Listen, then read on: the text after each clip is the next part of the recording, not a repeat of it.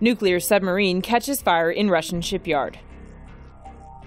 Firefighters battled a blaze on board a submarine Tuesday. The Russian nuclear submarine caught fire while undergoing repairs at a shipyard in northern Russia.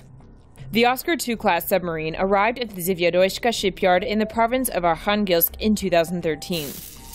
Welding repairs are what reportedly led to the blaze. The fire started along insulation materials located in the submarine's 9th compartment, according to a shipyard spokesperson. Normally, the submarine is armed with anti-ship missiles, but there were reportedly no weapons on board at the time of the fire. The submarine's nuclear reactor had also been shut down prior to repairs. Local media reported firefighters had the fire under control by Tuesday afternoon. There were no initial reports of injuries. Follow us down the rabbit hole. Visit the TomoNews.net website or download the app today.